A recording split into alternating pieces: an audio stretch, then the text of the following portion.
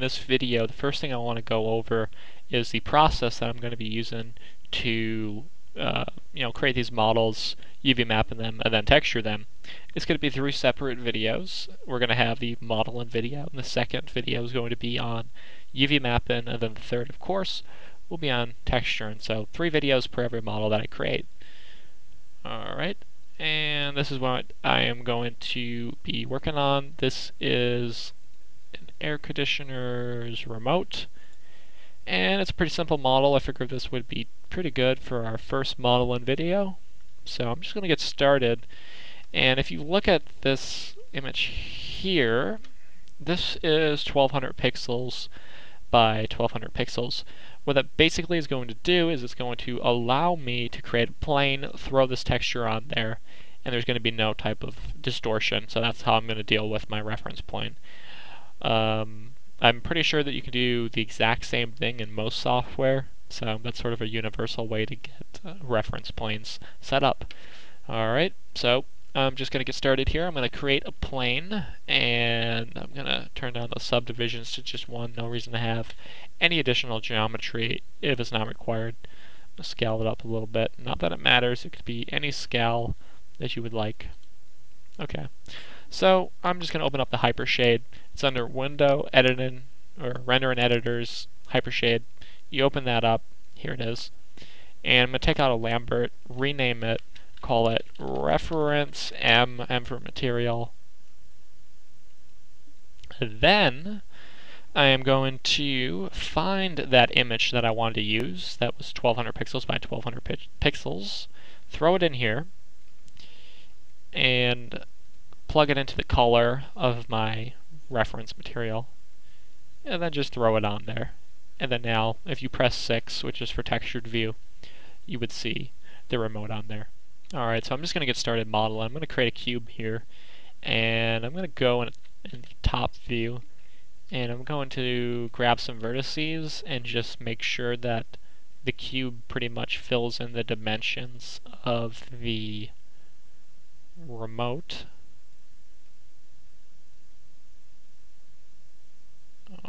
Alright, I'm just going to move some more of them over to the left side. And now what I'm going to do is insert an edge loop cut. So I'm going to go to Edit Mesh and go look for Insert Edge Loop Cut tool, or Insert Edge Loop tool. And we're just going to put this anywhere on it, like that. The goal is going to be, if you see this darkened line on the grid, that's the center of the grid, basically. And if I just select this edge loop here and I hold X down, that's going to allow me to snap it to the grid like that. Okay, so I'm just going to delete the faces on one side like that, because anytime you're modeling something, you want to only have to model half of the model, so it just makes things easier. So you have to do pretty much half of the work. Now I'm going to go up to Edit, Duplicates with Special, and I'm going to open up this box here. And geometry type, I'm going to choose Instance, and we're going to mirror it along the negative x-axis. So basically, if you're in Blender, it's your mirror modifier. So hit Apply, and now it's mirrored. Alright, so now I'm just going to make some changes to the model. I'm going to actually move this reference plane into a layer. So I'm going to go create a new layer and assign selected objects. I'm going to press that button there. I'm going to rename this. I'm going to call it reference layer underscore layer. You can choose a color if you want. And I'm just going to turn that to reference or make it invisible. I'm going to make it invisible for now. And I'm going to go down to where it says show and choose grid. That's going to hide the grid. And I'm just going to drag this face up to right there, I think. If we take a look at our reference image here, we've got, let's see, we've got a better picture here. Yeah, okay. So we got this area here. which looks about that high in height or thickness, whatever you want to call it. So after that we have, let's see, of course these corners are beveled. That's actually what I'm going to work on right now, is bevel in those corners. So I'm going to select all 4 corners here, or 2 corners because it mirrored selected the other 2. So I'm going to go to where it says Edit Mesh, go down to Bevel, and under my attribute editor over here, I'm going to lower this offset to like 0.2. Maybe 0.15 would do the trick. Then change the segments to 3 or 4. I'm going to go with 4 segments on that. And then I'm going to remove this edge here from both sides. Okay, I'm going to hit save, and I'm going to save this as remote.mb, replace that file. Okay, so now what I need to do is select this bottom face here. Actually, I need to get rid of the edges on the other side of it. That's what I forgot to do. So I'm going to delete those edges and then select this bottom face. And if we take a look at our reference image, we got this sort of an angle, I believe, coming off of this flat surface here. So we get this sort of an angle. And I'm just going to hit the extrude tool, and it's not a very high, between the start of where the angle begins and where it ends, it's not very high, the height of it, so I'm just going to bring that about to there.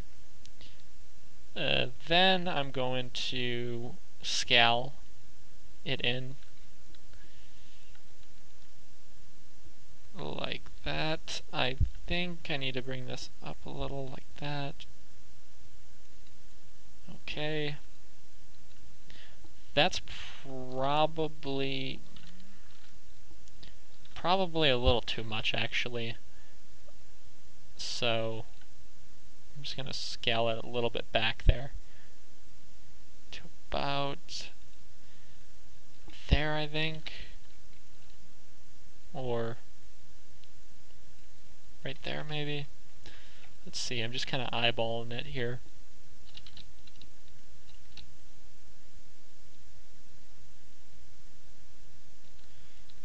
Let's see, okay. That looks good. So now I'm going to select this face here and just delete it. And then grab this vertice. I'm going to turn on wireframe shaded view.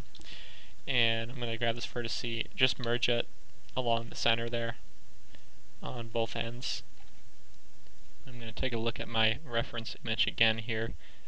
And I'm going to, for this next part here, you see that there's a little bit of an angle there on this face here. So, somewhat of an angle, but it's actually pretty tall. I'd say it's about 3 times higher than this face here. So we've got a small angle and 3 times the height. So I'm just going to grab this face, and I'm going to hit the extrude tool, and let's see, it's pretty high. Let's see, probably about there, maybe a little bit more.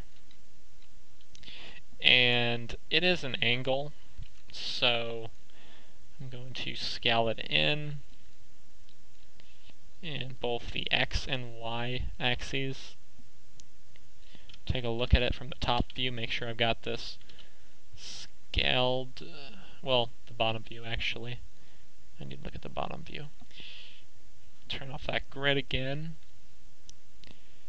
and adjust my, adjust the scale a little bit here. I think that's about right. So back to perspective view. I'm going to delete these 2 internal faces here, And I'm just going to take this edge and merge it along the center of the grid. Right there. Okay. Now, what I need to do is on these two faces here, I need to have a bevel. As you can see, this corner here actually has a bevel. So there's bevel, bevel, and a bevel. So I'm going to select this face here, and I'm going to go to Edit Mesh, and we're going to choose Bevel. Let's take a look at just how much of a bevel there is there. Okay, it's pretty smooth, and it's not very, the offset isn't very big on it, so I'm going to adjust it here, try to eyeball it again, and change the segments to 3 should do the trick. Okay, that I think looks pretty decent. I'm going to save my scene again. I hit Control S, or I can just go up to Save Scene. And on the top here, if we take a look at the reference image, there is this slight like crack here, or crevice. And I'm not going to try to do that with texturing, which, I mean, I could do it with texturing. I just feel like it's going to kind of be hard because I'm going to be using an image like this for the texturing, and I don't know if I'm going to be able to do it so easily without a lot of manipulation.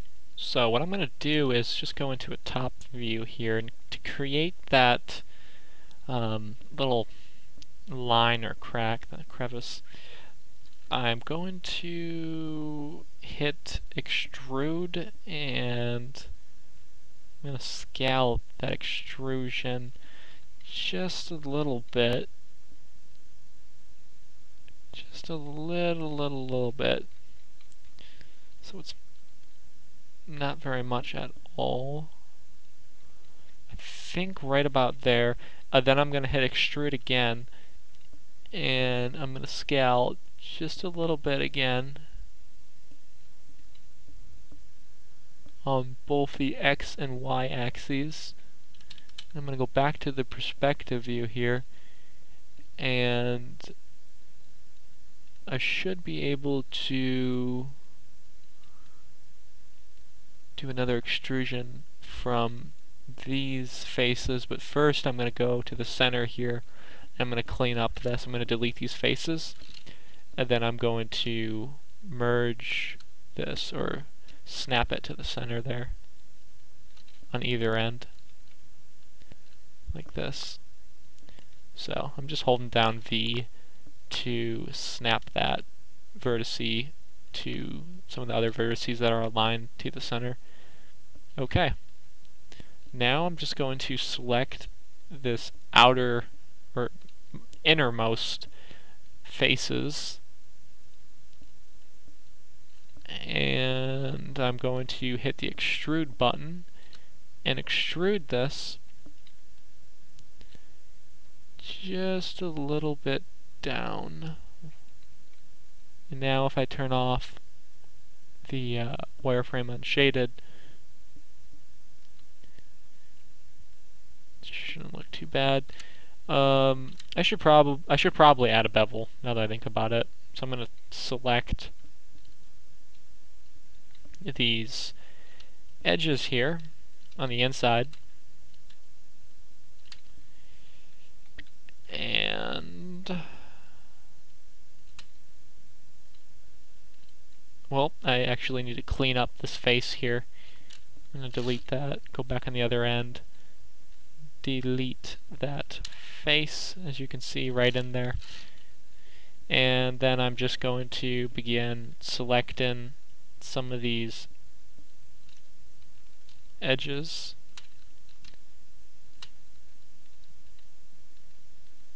Go to the other side, select this edge, these edges, Okay, now I'm going to do a bevel here. So again, I'm going to go up to Edit Mesh, choose Bevel, and I'm going to change this offset to about 0.2 should do the trick. Or we could go 0.1. I'm going to go with 0.2. So yeah, 0.2. And then I'm going to select these outermost edges.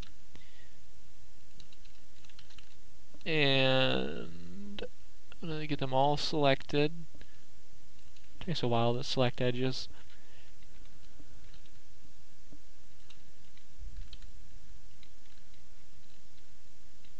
Having a little bit of trouble selecting those edges.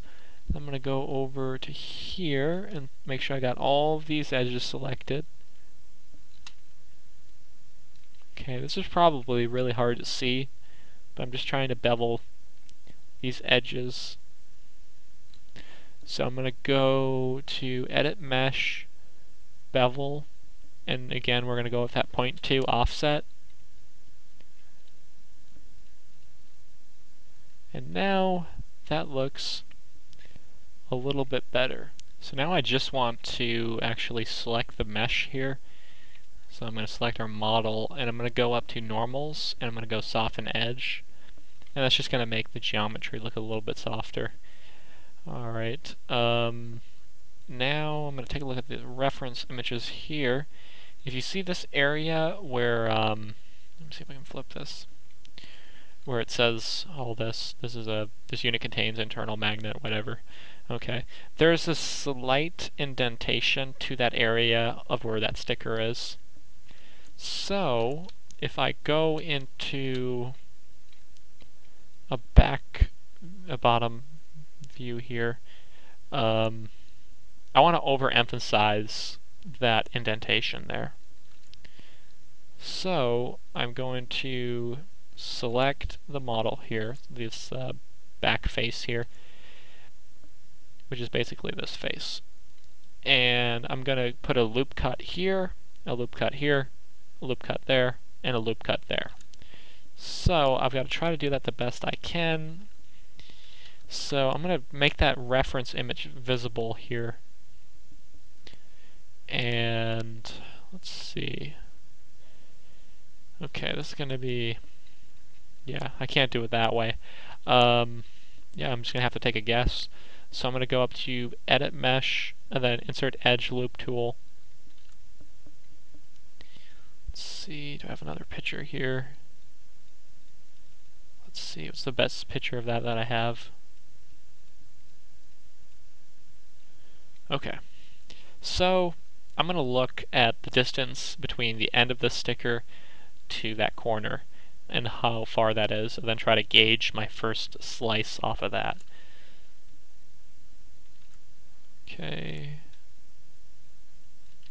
I'm actually going to go use the, what tool is it? Where is it here? It's interactive split tool, okay? No, it's not. It's cut faces tool. Yeah, that's what it is. It's a cut faces tool. I haven't used mine in a while. So it's going to be about, let's see, a little bit more distance there.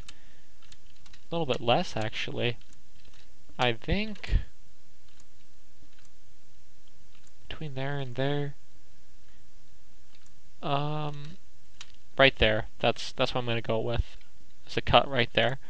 Then I need to give it about enough length for that sticker. So I'll probably go with right there, just eyeballing it. And then I'm going to cut down this side here. Oops. Why isn't that cutting? Let's see. I'm going to go Edit, and I'm going to go Delete by Type History. Okay. Then I'm going to select that tool again under Edit Mesh, the Cut Faces tool, and I'm going to try to get that cut about right there. And this is, well, if we look at it, I need to grab these vertices and pull them in a little bit, like that. And I think that that is probably a lot closer to what we're looking for. So I'm just going to extrude this down a little bit, about to there, and delete this face that was in the center there. Okay, now I'm going to select these top edges, and the bottom edges, or maybe not the bottom edges, just the top edges there. Around, well, okay, I gotta think about this for a second. I'm gonna select this edge, this edge, this edge, but also that edge right there. These two edges in the corners. But then I'm gonna go up to Edit Mesh, and we're gonna choose Bevel. Yeah, you definitely need that edge in the corner if you're gonna get the right look. And I think I only need one segment for this, and the offset, I'm gonna make it 0.7.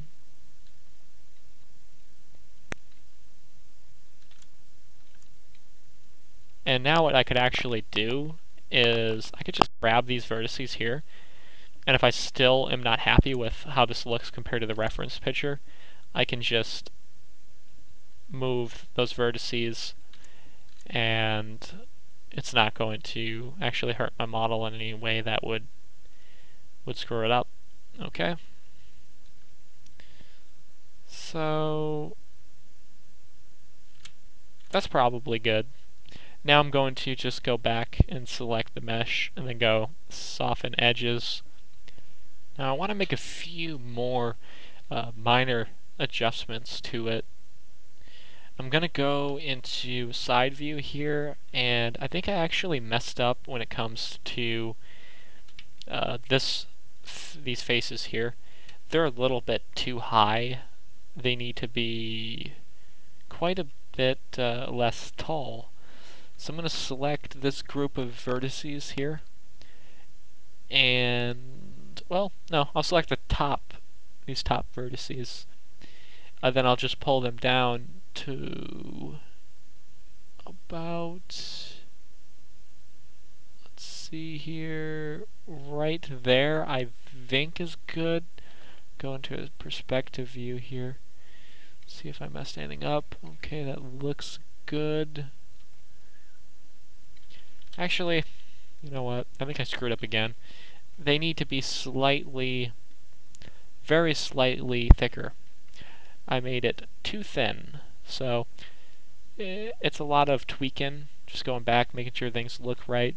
So I'm going to make this just a little bit more like that.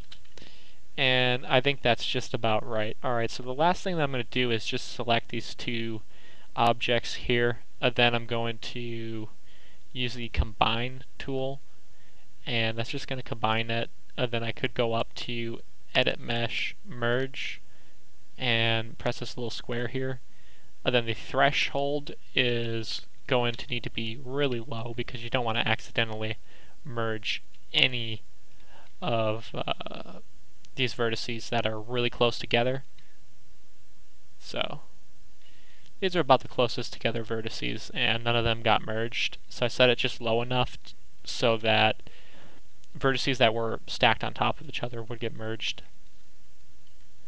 Okay, so that's pretty much it for the modeling of this remote. And in the next video, I'm going to be UV mapping it so we can actually start texturing it in the third video. So thanks for watching.